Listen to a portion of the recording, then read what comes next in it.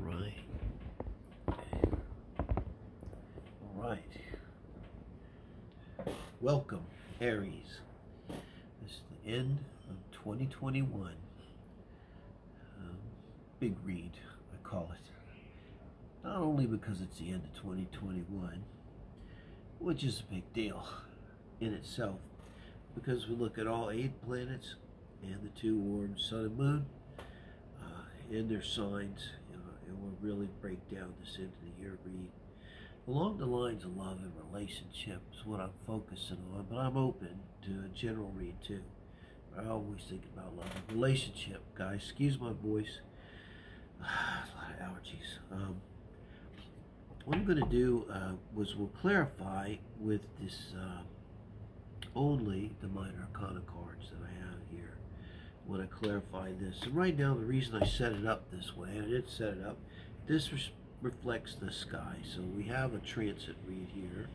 If we start with the lowest house, move up, you have Mars, which is represented by the Tower card in tarot. You know, and I keep saying as an astrologer, one thing you learn is when you read transits and learn about transits, you can look to the outer planets to get you the theme and how they relate to personal planets. But it's like Mars, so much of the time, is going to be the trigger, like the finger that pulls the trigger on whatever's going on. It is in Sagittarius. I think it's at 8 today. My Mars return, basically. It's within orb. I'm at 10. So Temperance is the Sag card, which I just put here. But just check it out, you know, because that's quite, just again, how tarot, just looking at astrology, Mars, that being the Tower, think about right now, and Temperance is Sagittarius. Temperance is the angel, and Temperance, that energy of which I, as a Sag, think it's the highest vibe, where you're just cool because everything's cool. You're not worried, you're not uptight, you're not overthinking, you're just going with the flow, and it feels really good. And I get the feeling with that whole thing, it's like Aries, something breaking loose. And I want to say, I should say this more geared towards an Aries rising. You could just intuitively think about how this might impact your sun energy, which is also important. But with the Aries rising, does give you the houses here, and it gives us a real point of reference. So then Sagittarius here becomes your 9th house, and that makes it a transit of Mars to your 9th house. So super focused on, it could be a time of education, deciding you want to get more education, deciding you want to step up and become a teacher, you want to take action. This could also be changing your belief systems. And I keep saying, I think with belief systems, we have to include personal belief systems, not just religious and spiritual even, but belief systems like I'm no good, I'm not lovable because mom abandoned me, and so did dad, and everyone else, and so on. These are belief systems, I think, that also is part of Sagittarius. And it's kind of like, to me, I go over to Saturn as the world over here, because we also have Saturn represented in Aquarius now, Jupiter still, barely. It's just about to go into Pisces, and that's a big fucking deal. And then the star card represents the sign of Aquarius, so we look at them together. We really have something to look at here with the Sun, Mercury, and the Pluto-Venus conjunction exact today on Christmas. Merry Christmas. Wow. So this could be even this square, something indicating belief system change. You know, we always think of the big deal. The year is a Uranus in Saturn. I'm sure you saw something on that, and it's breaking something open. And yes, in the big picture, it's the government and the people, but in my chart, it's the 6th house and the 9th house. I'm a Virgo rising. But, you know, for you, it's squaring differently, and that's how it's going to impact you, particularly by exactly how the impact, you know, Mars has upon all of your different natal positions. But in some way or another, this has to do with belief systems, you know. And I think it's kind of like a nice thing, Mars, like, not just because I'm a Sag, it's like a little bit of light in a pretty tough, I don't know if you want to call it a battlefield here. You have a sip of water. Okay. So then we have also the cards representing all the planets that are in Capricorn, which is the Devil card. Many people probably know. Then you have the Sun here, as in Capricorn. Still newly getting up. Big change. Mercury getting up in Capricorn. And then exactly conjunct, keep in mind, with the Devil here in the sign of Capricorn, you have Pluto represented by the Judgment card and the Empress card representing Venus. You know, I just have to say, in some way, you know, Venus is in hell. I'm a Venus in Scorpio. It doesn't have to be that way, but there's really going to be a focus on like shadow stuff and hidden anything around relationships. And it's the kind of energy that the Empress doesn't like to be in, you know. I don't think, you know, any Venus energy, Taurus or Libra, it doesn't here. But also have Devil here. So, you know, that brings in like some karmic stuff, you gotta say. That brings in work, you know, things we need to work on. And so this kind of a particular Pluto-Venus conjunction is us really want to work on something to do with our relationship, you know, patterns, and something in the, if there's anything going on in the shadow world, for us, I mean, it's going to come out. Like I've got Pluto also opposite my natal moon, like right now, it's coming back with an exact orb. So it's the same kind of energy. It's like things are being exposed to ourselves, and it might be exposed to others. Like also at this time, you know, being the you know, the energy here, Venus, you know, could be something discovered in the way of a family, or even at work, or something to do with a female, something with this Pluto energy that's you know, a little dark to it, has the 8th house energy to it, you know, Devil to it. And our own nature's coming up. And Mercury has been in cohorts with Mars now for months, conjuncting in Libra, and then again in Scorpio. It's Mercury's here kind of representing Mars, I feel, as it moves through Sagittarius, but I also feel it's kind of a lighter energy too. I mean, as it moves into Capricorn, it's kind of a lighter energy, and Mercury now is kind of like, okay, maybe saying to Mars, you know, I'm getting ready to go deep here into the middle and the late degrees of Capricorn here, and it's going to get real. And then also, of course, it meets up with, you know, Pluto, and meets up with Venus, and then Venus and Pluto. So, yeah, all going on this month, ongoing until we go into Aquarius.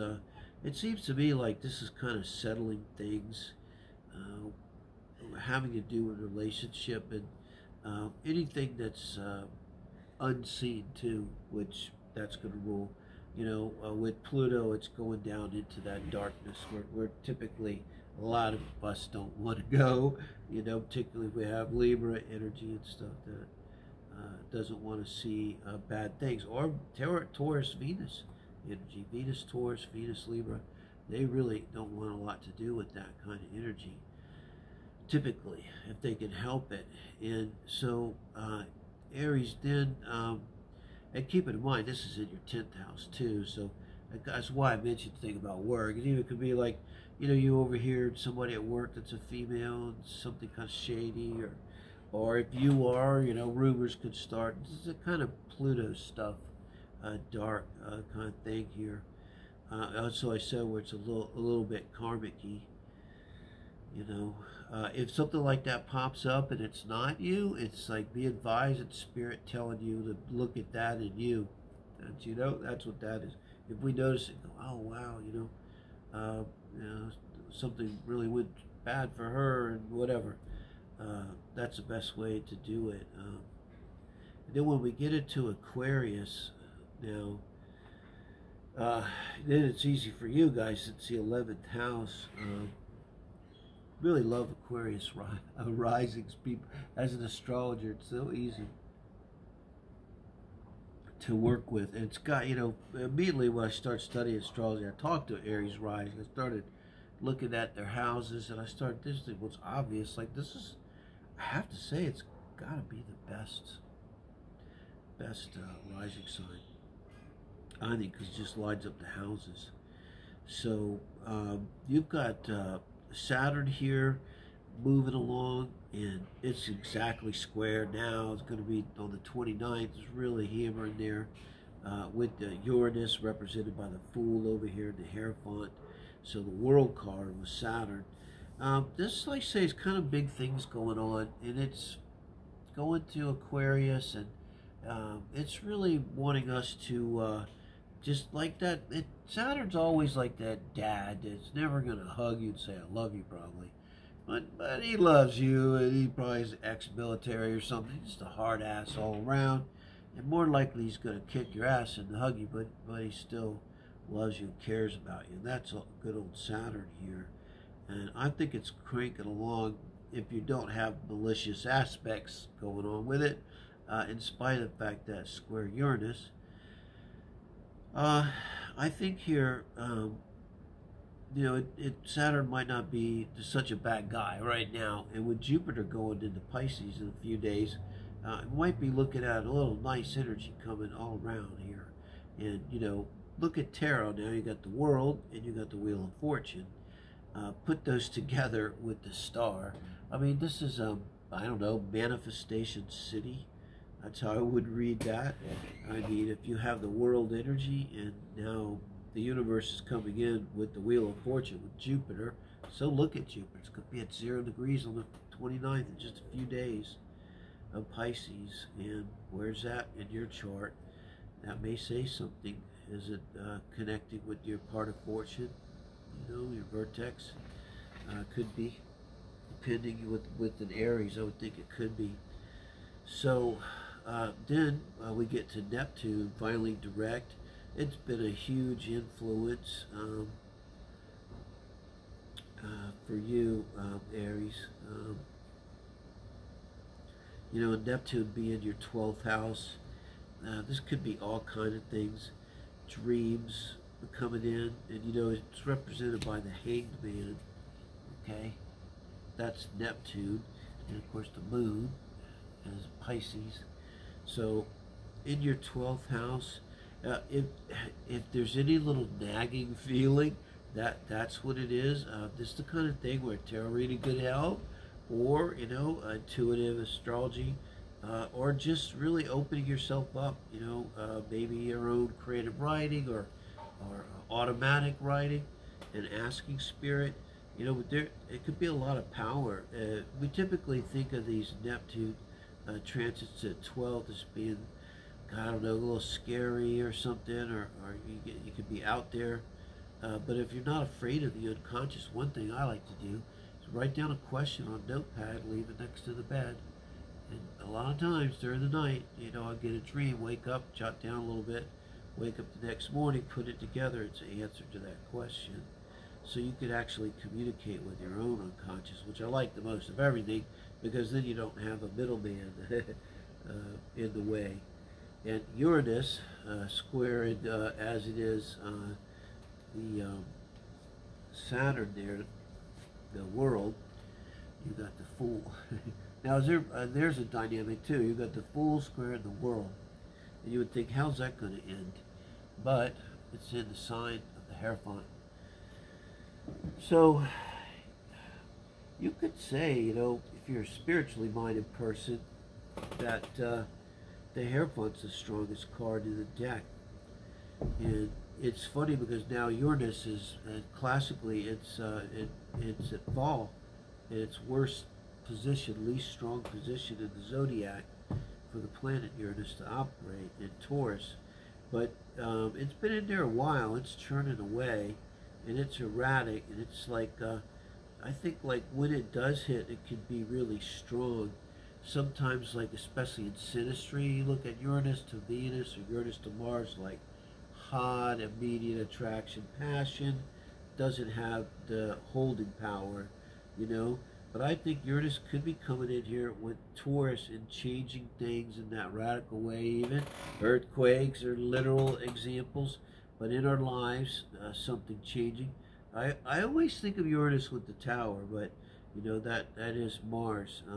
Now you put Mars and Uranus together, yeah, that's and in astrology, it's like you know, asterisk that and merely bear down and look if it's in your chart, if it's in Synastry, because they're not necessarily bad. If you want shit to happen, put Mars and Uranus together and just stand back. That's the thing. You have Uranus here. Is kind of crazy too. It's like you might think, well, Saturn has all this power. You know, it's like globally, it's like the status quo, the male-dominated hierarchical regime that's been around like forever. That energy, but here's Uranus, and it just doesn't really care how long you've been around, how much power you have. You know, it's pretty radical. You know, but with the Hierophant, it's like the energies with Uranus, it's going to help with this 9th house energy for you, Aries, because it's the higher mind, and it's like, you know, think about what are your values? Do you have religious values? Do you have other values? You know, I have very spiritual beliefs, and those beliefs, and in terms of thinking them through and understanding them with the higher mind in it. And then you have the moon. And right now I'm doing the reading. When you watch this, I don't know when I'm going to get this. I'm going to get out tomorrow. So when you watch this, the moon will be over in Libra. So you'll be in a little bit better mood. You'll be less critical. That's good for me. Good for the reading. But right now the moon is in Virgo, which is the Hermit. High Priestess is the moon. So I just like this energy for Christmas. It's really kind of, I like it because I say, you know, me, it's Christmas, whatever. I don't want to get all into it, but it's not I'm not a Norman Rockwell kind of guy. But here with Virgo, it's kind of taking a good look at all this stuff. And at some point, you know, it would have been opposite your Neptune, wherever your Neptune is, okay, Pisces. And that can be a feeling of disillusionment, or you know, during the last couple of days, or even right now. I know, or it probably would have been yesterday, been the latest. It might, you know, it might carry on. And sometimes the moon too is a trigger. If it triggers something strong enough, you know, it ouches for a little bit longer. But the moon is a pretty quick. But you know, opposite Neptune, it can also be like a dream too, coming in. And you're like, wow, you wake up and you're like, oh, all these things come together. Like a huge picture comes together of your life, and you go, okay, now I can get my arms around my own life and what everything means. Yeah. So, let me, timestamp this, and I'll go to the second part of this with. We'll just pull some of these cards that are just Minor Arcana to now kind of clarify, because this is a little bit odd way to do it, but it's how I felt like I want to do this, because this is kind of the sky. This is the energy at hand, and particularly now we're looking at Aries, how you're dealing with it. You know, what houses are involved and everything. So let's look at what's going on with Mars, the 7 of Cups. So there's a lack of clarity, and it's something emotional in terms of that Mars in Sagittarius for you guys, Aries. You know, I said it's about self-belief systems too. So it's this is the same advice for that, or like for religious or spiritual belief systems. You know, it often go back to childhood stuff, and there's something emotional that's attached there, but I think it's like not making sense. It's like emotionally being attached to some belief system. Could be about yourself, and you're beginning to understand that you're not unlovable, you're not whatever, or about your religious understand that, you know, maybe not everything is exactly the way that you were brought up to believe it was, cosmologically, let's say, right? And this leaves you in this state of Seven of Cups. Can be a little bit of emotional turmoil here. So this is where some attention to belief systems might just be in order. You know, it's the kind of thing you just kind of sit down and think about for a minute, or jot a few things down, you know, get a beat on it. And now we have this Capricorn energy, and it's, you know, even though you've got the Sun and Mercury, it's kind of like Pluto, Venus, right? You got two big things. You got, of course, Uranus, Saturn. You can't get the elephant in the room of astrology. Now Pluto, Venus. It's like, here you've got the building coming down, and over here, just like, I hate to say it, but it's like a woman's being violated in the dark alley somewhere. And over here you got that something crashing down and burning with the, that's one way to look at this. Let's get the devil energy here, you know, so there's some dark energy too. I gotta tell you, I just gotta say with the Capricorn, I've already seen it a lot. So, you know, maybe a little bit extra careful. Not scare anybody, but be a little extra careful. I darn well would never leave a drink and go to the bathroom. Maybe particularly now, wait till, I don't know, March or something. And then Venus retrograde now the whole time. So it's kind of like, I think once Venus goes retrograde, how this works is this whole time, whether they're conjunct or not, it's there. It's like that energy's on Venus, and how it goes and aspects things as it goes along in your personal chart, that's where it's going to really matter. Now let's see, Ten of Swords. This is being done with something. Wow. And that could link up here with the Seven of Cups too.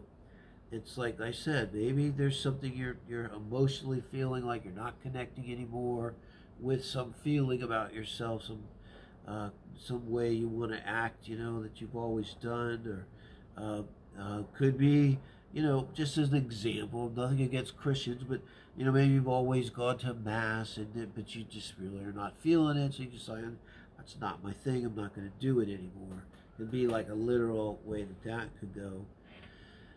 And this shows, this whole process is letting go of something in Capricorn. It might take a little work, you know, and it's probably something that's a little addictive here with the devil, and not necessarily drugs, but this, what's emotional, maybe whatever it was, there's something emotional, some kind of connection. It's just not completely healthy, and I think this is exactly the kind of thing that Pluto and Venus is going to expose. And the very best thing to do then is the Ten of Swords, is then say, okay, now I see what's going on, done, over, put a fork in that, it's done. And I like that. That could help you with what's going on there. Jesus, thank you, Spirit. And now I told you, Ten of Cups, it's the star. It's hopes, dreams, wishes, Jupiter. It's ready to give. You know, even Saturn, I think, is in a good mood, guys. 11th house. So if you're single, okay, or if you're not, you could be in a relationship with someone from another culture, another religion. Maybe that's why things are shifting over here with your belief systems, to get in line. Maybe even ahead of time before you meet this person. That's how spirit works. So you get in line here with your Ten of Cups. It comes out of this somehow. You know, it's emphasizing this Aquarius energy and probably this Pisces energy. You know, so again, keep in mind your dreams, things that come to you. I mean, if you dream about a person, then, you know, maybe that's your person, okay? Ten of Cups, I mean, that's what we all want. This is, you're being fulfilled here. Hopes and dreams and wishes to star, and you're getting the Ten of Cups. Total emotional fulfillment. Wow. Six of Swords. Neptune energy. I keep saying your 12th house. That's what you got to walk away from. Six of Swords is moving away mentally, and a Ten of Swords is being done and then moving away from something in the 12th house. Guys, it's probably about some kind of belief system, again, about yourself, your body, whatever, or religion, or something that somehow was not serving your greatest good. I love this. It's like things are kind of going how they should go. All of these things in the sky, yes, we're little people, and we can only respond, right? And react and learn and try, But I see someone kind of doing everything right. And wow, guys, the 3 tens. Now we have the 10 of Pentacles. And this is coming with Uranus here. This is breakout freedom. I'm telling you, the 10 of Pentacles, I'm just getting this amazing feeling. Breakout freedom. The Fool, the Hierophant, and the 10 of Pentacles. It's breakout freedom that's completely in line with your belief system. Your higher mind looks around the world, looks inside, looks at spirit, listens, learns, and now you're solid here with the 10 of Pentacles. You know, you've got this. That's what a lot of this is about. It could be a process. All this maybe's in the past you've already done, and now you're feeling this solid energy. And the 9 of Swords should really emphasize this is the moon. So somehow this Virgo moon's triggering. So probably what it's doing is just taking everything back, guys. So, yeah, a Virgo moon, exactly what it would do. It's kind of making you be critical again and re-look at all this. But I think you're right now beginning to achieve. Look, you've got the 10 of Cups and the 10 of Pentacles. So you're right now beginning to achieve this energy of moving completely past all of that stuff that didn't serve you in the past here. And this would be the time that a new person would come in. Bottom of the deck, Ace of Swords. Someone from overseas speaks a different language, different culture, a little different from your usual flavor, and they're going to hit you up. And it'll be something little, but it'll be a comment that's intelligent. It'll strike you. You'll be like, huh, get your attention.